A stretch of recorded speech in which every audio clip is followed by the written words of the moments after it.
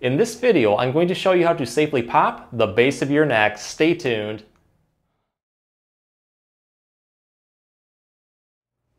Hey everyone, Dr. Rowe coming to you from SpineCare in St. Joseph, Michigan. In this video, I'm going to go over some easy stretching exercises that may end in a satisfying self-pop, crack, or release in the base of the neck.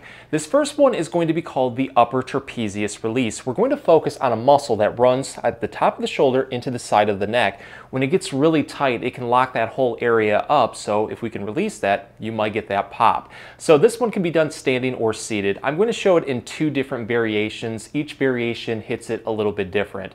This first one, let's say I have a lot going on my right side at the base of the neck. It just feels really locked up. What I'm going to do is have very good upright posture. Take the arm on that side, bend it at 90 degrees, slide it across your lower back as much as you can until you feel that muscle right up here start to activate.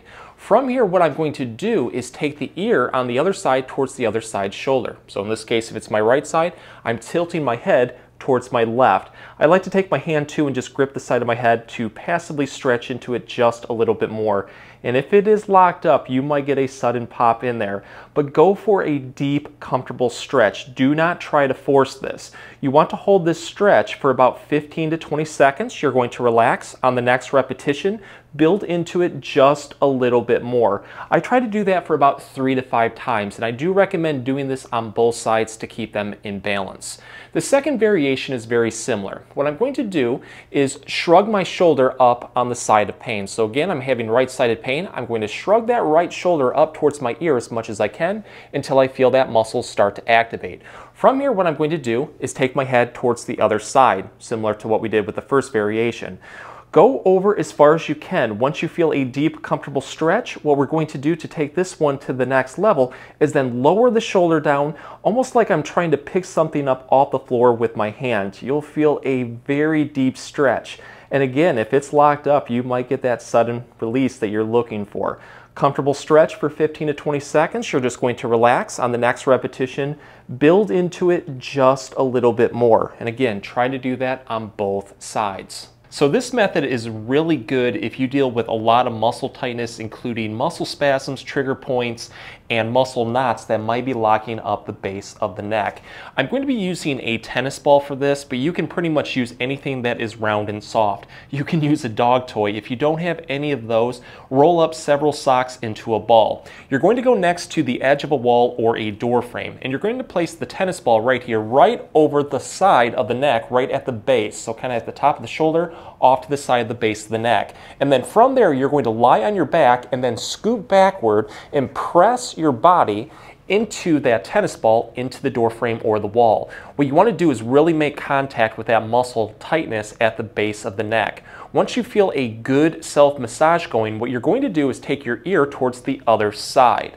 When you do this, it'll help open up the neck and it will help intensify that self-massage over the ball. It can become very sensitive, so only go to your comfort level. What I'd like to do is then hook the side of my head with my hand right here and then passively pull over just a little bit and then press a little bit more into the wall. This will help release that trapezius muscle, and again, you might get a sudden pop or release into the base of the neck. Don't try to force anything. We're only going for a comfortable stretch. Hold this one for 15 to 20 seconds, and with this one I like to do just nice, slow, controlled breathing also. Let that tension out as much as possible. You'll get better results. From there, you're just going to relax. If you feel like it is still locked up, what you can do to take this one to the next level is very similar to what we did with that first technique. So what I'm going to do is take my arm on the side that is touching the door frame right here, lift my bottom up, and then I'm going to slide my arm across my lower back until I feel that trapezius muscle up here start to activate. From there, what I'm going to do is press into the ball and then tilt my head. You'll notice that it just intensifies this stretch a little bit, and again, you might be able to get that release you're finally looking for. Try to do this one right here for about 3 to 5 repetitions and build into it with each repetition, and I do recommend doing this on both sides. So this is my go-to exercise when I really need to pinpoint the base of the neck. This one is especially good too for anybody that has a dreaded neck hump appearance or kyphosis in the upper back. we can use one of three things. The first being a back pod. I bought this with my own money. I'm not promoting it or recommending it. All I can say is I use it daily, it works, and I really like it. The next being an extra large sports cup. If you actually look at the shape of the two, they're very similar. The drawback is, compared to the back pod, this is going to be quite hard, so you're going to want to throw pillows, towels over it for a little bit extra comfort. If you want a very cost-effective means to be able to do this, use a large can of soup. I prefer the tasty beef barley variety. You can use any flavor you like. Again, with this one, you're going to want to use towels or a pillow for a little bit extra comfort, and make sure to put it vertical when you do it to pinpoint that spot right at the base of the neck. So in terms of efficiency, good, it works. You get what you pay for. So let's start by getting into position.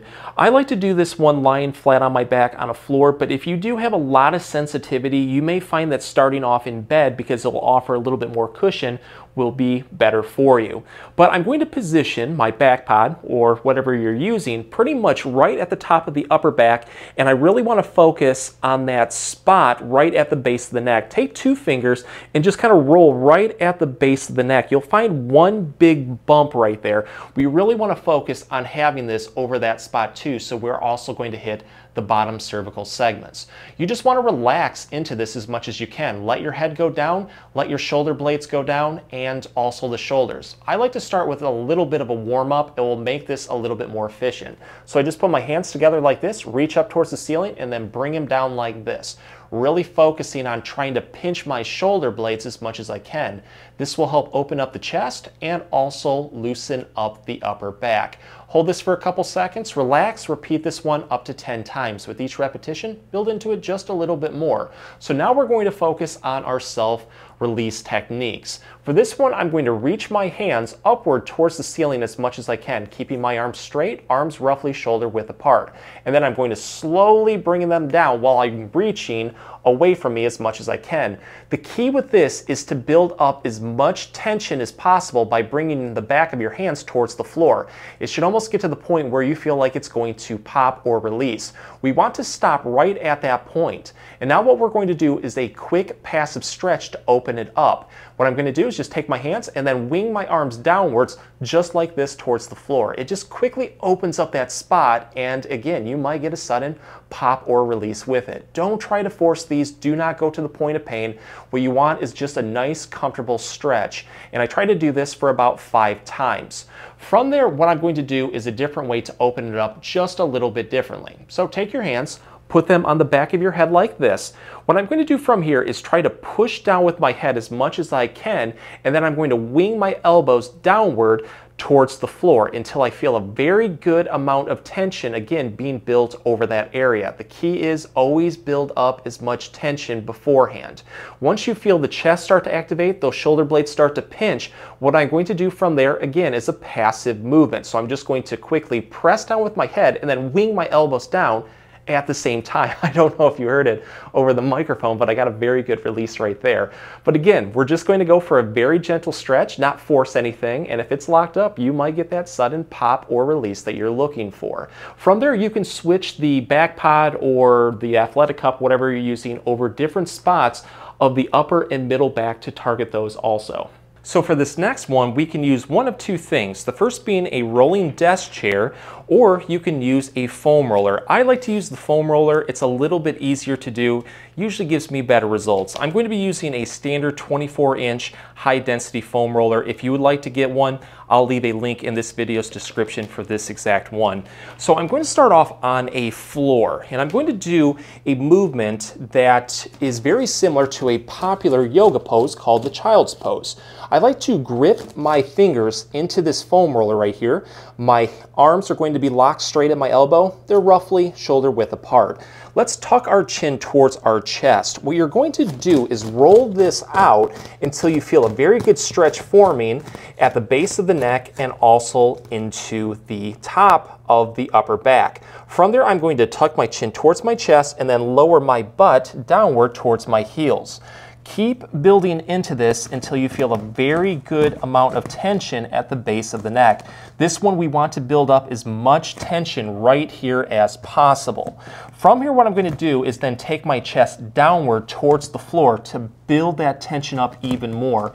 Once we feel like it's on the verge of almost wanting to pop, what I'm going to do to take this one to the next level is take the top of my head upward towards the ceiling very, very quickly. So just like that. And I don't know if you just heard it over the microphone, but it just actually released quite well. The key with this one, again, is to build up as much tension in that area as you can and then go upwards with the back of your head. It's all about that initial tension. But what I'd like to do is just repeat this one for about 5 times. It's just going to help build range of motion in there. Again, don't try to force anything. It's all about just getting a nice, comfortable stretch. You can also take this one to the next level by then tilting your body just a little bit towards one direction and then repeating. So go all the way towards the right, go all the way towards the left. If any of those hit that spot just a little bit more, give you more relief, throw some more repetitions in. So with this exercise, we're going to focus more on pulling motions known as traction or decompression to help open up the neck and maybe get that pop or release that we're looking for. This one usually feels really, really good, and you can pretty much do it anywhere, standing or seated. So let's have very good upright posture. What I'm going to do is take one hand, and I'm going to take the webbing right here between the thumb and put it right on my jaw. If you do have a lot of jaw issues, you can go a little bit above and stay off of it. But what I want to do is an initial head retraction.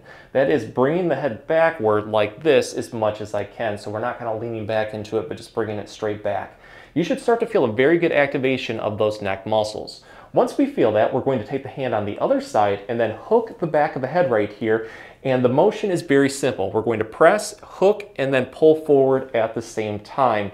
When you do this, you're going to feel a really good pulling motion throughout the whole neck. Really focus on feeling it into the base of the neck.